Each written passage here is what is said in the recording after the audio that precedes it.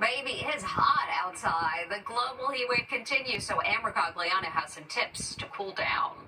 These sheets are going into the freezer. Why? To keep you cool at night during the heat wave that's sweeping the country. Take your sheets, put them in a plastic bag, and we're going to pop it right in the freezer. These sheets are nice and cool right out of the freezer.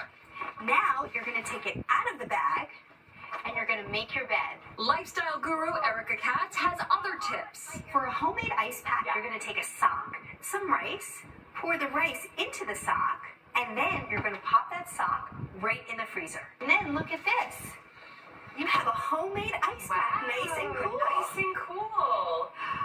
That feels good. Soak those feet in cold water. It will bring relief. This feels amazing. Jazz up your ice cubes for a nice refresher. Pop some blueberries into an ice cube tray, just like this. Pour water into the ice cube tray. That's a great trick. And you're going to put this right in the freezer. Delicious. And this may surprise you. Hot drinks are better than cold drinks during a heat wave. When people drink a warm or a hot beverage on a hot day, they actually cool down quicker because they will sweat more, and when that sweat disappears, it actually cools them down. Same goes for showers. It may sound counterintuitive, but make it a hot one. Similarly to a hot drink, your body is going to cool fast because you're going to sweat from that hot shower, and when that sweat disappears, you're going to cool down. You can cool off by dabbing yourself with a mixture of witch hazel and body wipes. Put the baby wipes in a Ziploc bag,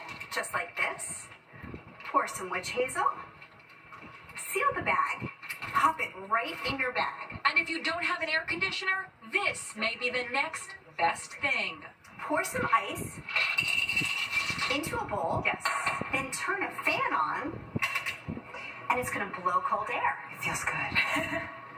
But experts warn never try the TikTok trend of attaching a bag of ice to a fan because water can get into the fan's motor and lead to an electric shock.